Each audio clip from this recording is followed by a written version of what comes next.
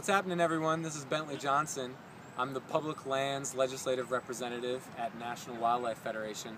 But more importantly, I'm the Scrub Jays softball coach for NWF's office team here in DC.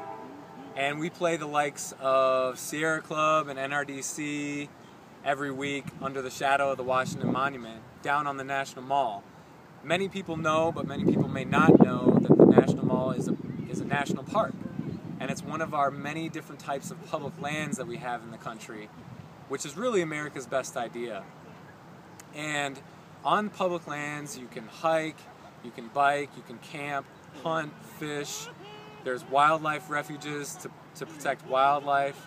There are national forests, and they preserve a lot of our natural resources.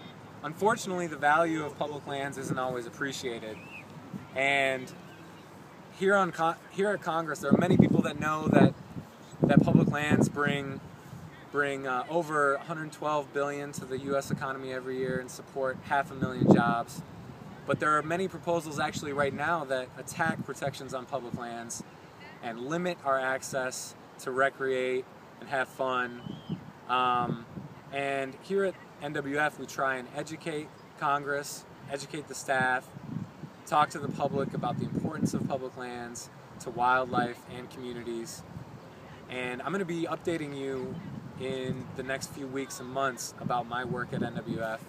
And I'm really looking forward to talking about all the different types of public lands we have and ways we are pushing back against attacks to undermine our special places.